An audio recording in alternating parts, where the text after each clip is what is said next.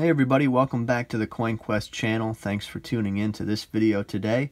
We have a $25 box of pennies that we're going to hunt through. I looked through the holes here, didn't really find any enders, but we're going to check them out, both sides, right now before we get into it. So let's open it up.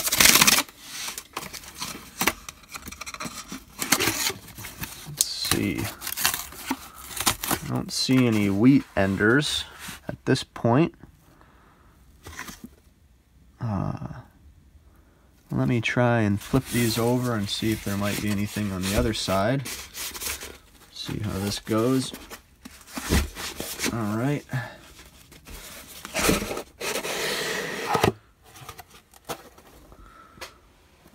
And not seeing any there either.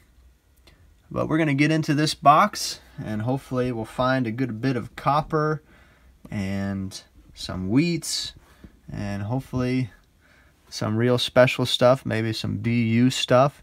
I don't know. But we're going to look through these rolls and at the end we'll let you know what we find. Well, we just finished that box of pennies. As you can see, it's empty. And here's what we found. Pretty standard as far as copper cents go. This is the pile of 59 through 69. And this is the 70s, 80, 81, and then there's a little pile of 82s back there. And here's some unique things that we found. As you can see, only 4 wheat cents, so a little disappointed in that. But then you can see some 2009s here. You got one Canadian, 1982. Wanted to highlight this beautiful 1964, but look at just the corrosion spots on there, so that's unfortunate, but just a really nice shine and luster to this coin. If it didn't have those spots, it would be really nice. But and then I wanted to take note of a few of these. I found a number of these interesting colored pennies. To me, I'm guessing that they've been cleaned. They all look the same for the most part. Let me know what you guys think. Pretty sure these coins have been cleaned. So I found 4 of them. 3 from the 70s. And then one 82 that has the same look. And then I found a few error coins. This 1994 has a nice clipped planchet, as you can see there. So that's pretty neat to find. I haven't found too many of those. But then also, I found a number of off-center coins. All of them are 2019s.